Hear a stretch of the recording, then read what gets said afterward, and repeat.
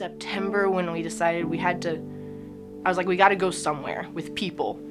And so that's how we found Highlands, and it was just really good to be like in worship. Like I remember sitting in the chairs. We were in the front row, which was a little overwhelming, but we were in the front row, and I was like, it's like I haven't talked to God since March because I haven't been around humans and I haven't heard worship, and Spotify's just not the same as somebody singing, you know?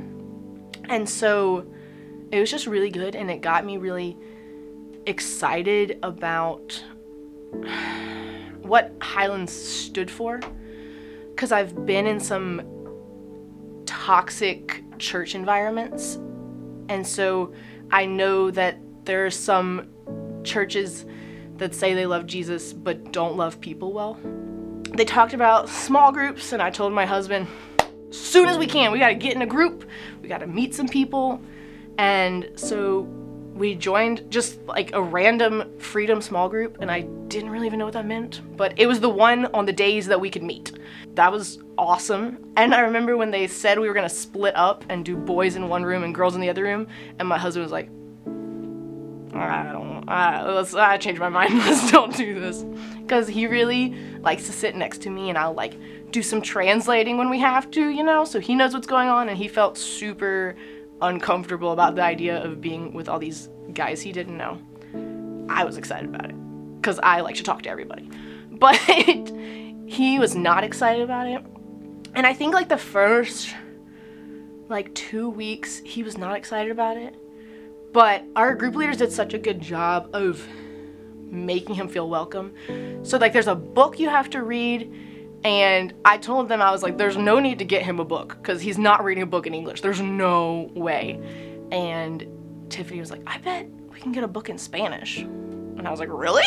And so she like talked to whoever and got him a PDF version of the book on Spanish so he could read it on his phone. And internally, I was like, he's really just doing this for me because he doesn't really want to be here. And so I would like tell him every Tuesday, okay, remember, you have a chapter to read. And he'd be like, oh, okay. And then like as the weeks progressed, he'd be like, oh, I already read my chapter. And I was like, oh, really? Without me like encouraging you? And he's like, yeah. And then like we would be on the way home, and he'd be like, well, here are all my thoughts about what we talked about. And I was like, you're like engaging. And so that was like such a encouraging surprise that he got invested. And meanwhile, I was fully aware that I had lots of trauma and lots of hurt towards God that I hadn't worked through. And so that wasn't a surprise, but it was crazy how quickly our group felt comfortable enough to talk about that stuff. And I've always been like the good Christian person who knows all the right answers. And so I'm fully capable of participating without sharing any vulnerability. And my group was really good about lovingly saying, is that what you believe? Or is that the right answer? And they didn't force me to talk, but they would just look at me and say, you have something else? Do you want to talk about that? And I'd be like, okay. And so I would just be like crying, sharing like all of my hurt about how I didn't feel like God loved me and I didn't feel like God cared about me. And they would just be like, okay, let's talk about it. And at no point did anybody say, okay, are you sure you're a Christian? Are you sure you love God? Because you kind of sound like a crazy person. But they just opened up an opportunity for me to talk about all of that. And then were really honest about their own struggles. Because I kind of was expecting that everybody would be like, okay, wow, sorry you're struggling with that. But instead I had group leaders who said, you know, I've had that thought too. And I feel it. And you're allowed to be mad at God. That's okay. And I had never been given permission to be mad at God. And so it was just like a really amazing healing opportunity because I got to be vulnerable and I didn't have to concluded. Like, at the end of the day, I didn't have to say, but I'm good now. Like, I could leave and still be mad, and that was okay. And so I just spent these weeks like digging deeper into how I had been hurt by relationships and by God, and how all that had built up these walls.